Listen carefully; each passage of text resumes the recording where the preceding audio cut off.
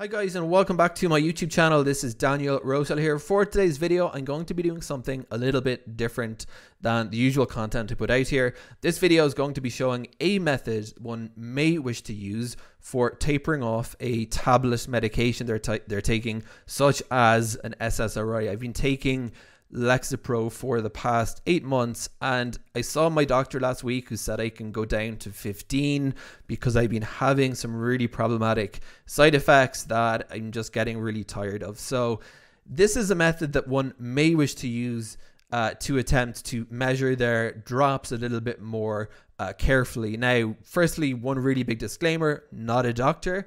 Therefore, this video is intended for informational purposes only. It is not intended as medical advice. You should ask your doctor or prescribing psychiatrist if this is something that would be safe to do or advisable to do for a specific medication. And that brings me on perfectly to note number 2. This method, if you think about it, rests on the assumption that the medication, the active ingredient, is equally distributed throughout the tablet, because in any given medication, you've got the active ingredient and then you've got excipients.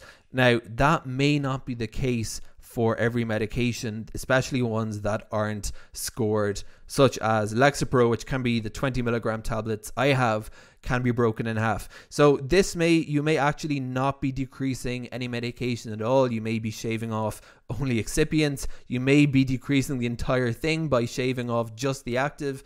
So this is definitely an approach that there's big question marks over this. And there are other methods that you can taper, like the liquid method, but I have done this in the past when I was getting off Zoloft last year to make the drops between the bumps in the tablets a little bit easier, and it seemed to work. So again, use this at your own risk. Now let's go into how one can do this if one so chooses. So you're firstly going to want to assemble your gear. This is a 0.001 gram scale. You can find these on Amazon. You can find these pill cutters in your local pharmacy or CVS for about $1, or you can choose to use something like a shaving utensil, such as what I'm going to show here. And you want your pill, of course, and this is an X-Acto knife. My hands are a little bit shaky because I typically make my YouTube videos after having a strong cup of cold brew coffee. Firstly, you want to pop open and tear your scale. Now, the actual operation of these scales does differ a little bit. This one, for instance, you're supposed to put your measuring receptacle in before you turn it on. You can't just tear it. So I'm going to show how to do that now, but look up your own digital scales user manual. So I place my little bowl and then I place it on, and it should tear off to 0.000, which means that you can get a measurement. Now I'm going to plop in my Lexapro. This is a 20 milligram Lexapro pill, and if you want to be really thorough about this, you should do it 3 times and then take the average. You can see I'm getting minuscule differences: 0.257, 0.259, 0.258. So I'm just using, I think, 0.26 for the rest of this video, just for the purpose of simplicity. And I actually did it 4 times just to be super thorough.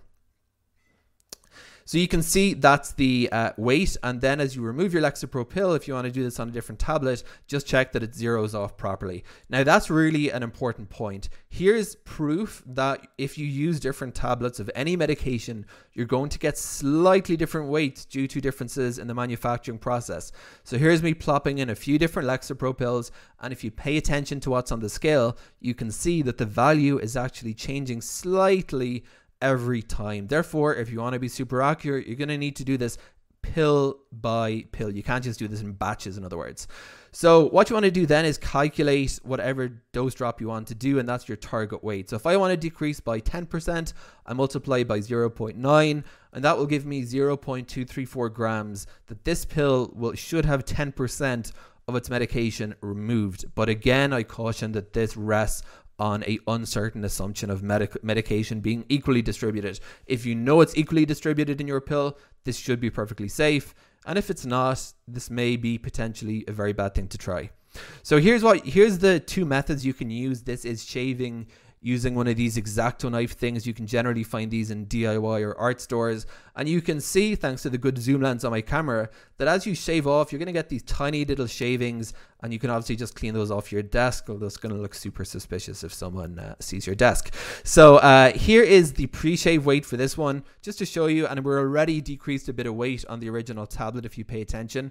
And watch, I'm shaving a tiny bit more of the pill, and then I'm going to put it back in again, and you're going to see that there's going to be a small decrease. So this really does drop the actual weight of the pill, albeit very slowly. We've gone down by 0.002 of a gram. The second way, and this is more aggressive, is using a pill cutter. You can go for half, or you can try to kind of cut off a fraction of the medication.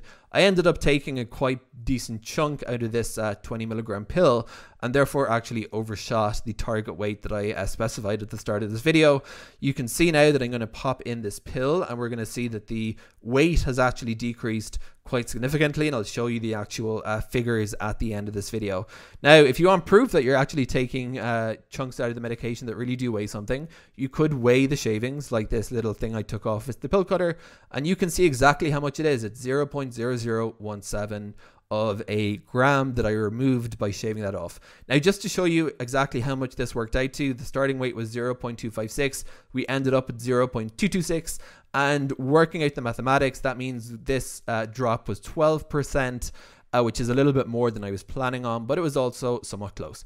Again, I reiterate the important disclaimers to this video. This is just something you may wish to do, and if you do wish to do it, this is a methodology you may wish to follow, but the best person to ask is your doctor, pharmacist, prescriber, or whoever your trusted professional medical practitioner is. Thank you for watching. Hope this video was useful, and if you do want to get more videos from me, do please consider subscribing to this YouTube channel.